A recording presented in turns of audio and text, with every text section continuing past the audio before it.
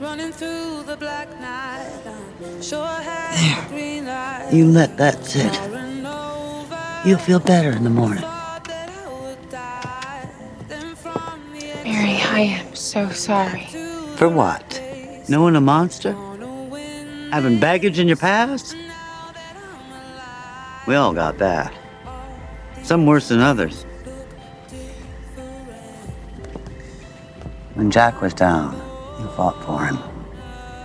A lot of married folk never get that far.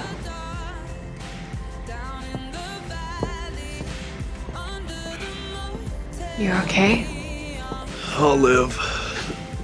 That's the thing I can't figure out. Why didn't he kill me? Koff was afraid of trusting anyone. I think he realized that not trusting you would be worse. He'd end up surrounded by enemies, alone.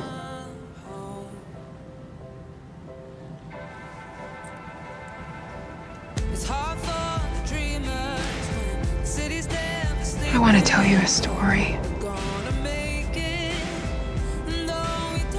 about a beautiful baby girl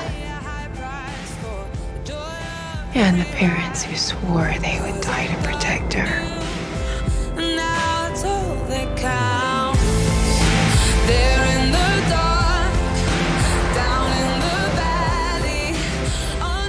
The wedding works in our favor. Newly empowered and ruled by Hayley, the wolves will be an asset to our family. Yes, assuming you're willing to trust Jackson with our secrecy. I must confess, brother. I'm a little surprised to find that you do. Well, faith in Jackson is a means to an end. If I had simply killed him, Hayley would have turned against me. You should have seen the ferocity with which she defended him. It was impressive. That being said, I don't take the matter of secrets lightly. Once the wedding takes place and the wolves are forever altered, well, Jackson's fate becomes a little less certain.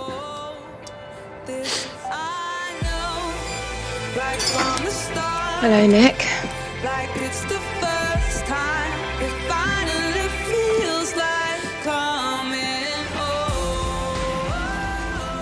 I don't suppose you imagine that always and forever would lead us to this.